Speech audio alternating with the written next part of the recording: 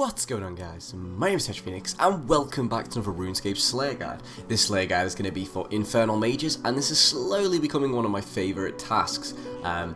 Basically what you're going to need before you even start this task is a good magic defense bonus, because they are a magic based monster. They only attack with mage, and they attack with like a lower end fire blast spell.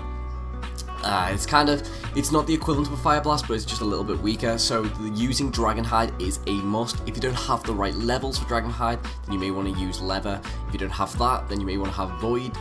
Basically anything that has got a good magic defense bonus is highly beneficial to you.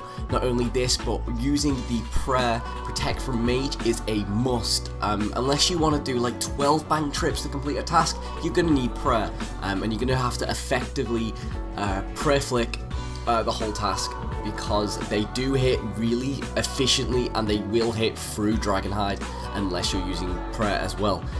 It is easy to Prayer Flick after you get the hang of it. You basically want to press Protect from Mage as they're about to cast the spell, and then as the spell is heading towards you, turn the Mage Protect off. That's how you properly flick them.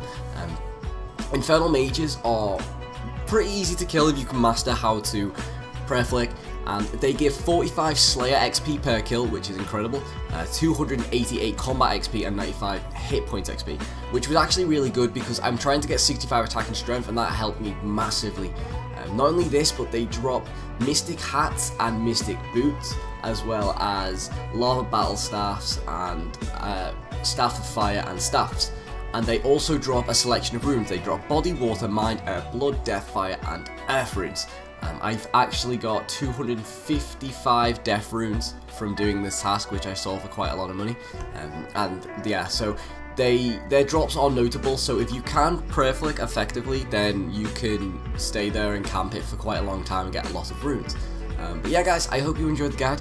If you did, I would love if you could leave a like and subscribe if you are new to the channel, and I shall see you in the next RuneScape video, guys, and I'm out. Deuces.